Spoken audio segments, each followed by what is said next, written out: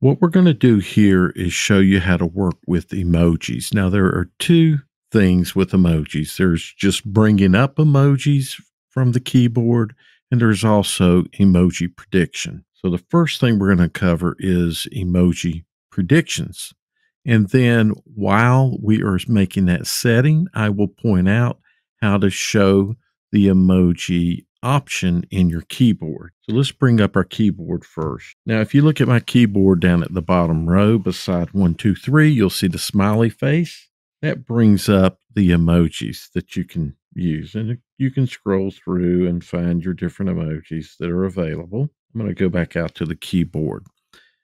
The other thing is predictions. So maybe you see strawberry there, but I'm going to do another one. Goat. Everybody likes to talk about being the goat. So you see the goat there in the prediction, the right hand one. I could use the goat emoji here. Now, if you have this and you do not want it, or you do not have it and you want it, this is how you make that adjustment. And you will also make the adjustment of turning on and off that smiley face down on the bottom row just to bring up your emojis and select the one that you want. So what you need to do is to go into settings, and to get the settings, you touch the three horizontal dots, the ellipse.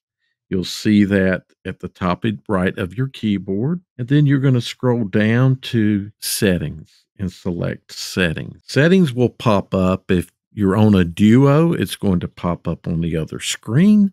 If you're on a single screen phone, then it'll pop up, of course, over the top. And you'll see an option there, emoji, with the smiley face out to the left of it. Touch that, and you can see some options here. You can have emoji predictions. That can be turned on and off. You also have the dedicated emoji key. That's that smiley face in the bottom left part of your keyboard. You can turn that on and off. So that is how you turn on and off the emoji predictions and the dedicated emoji key. I hope you found this helpful.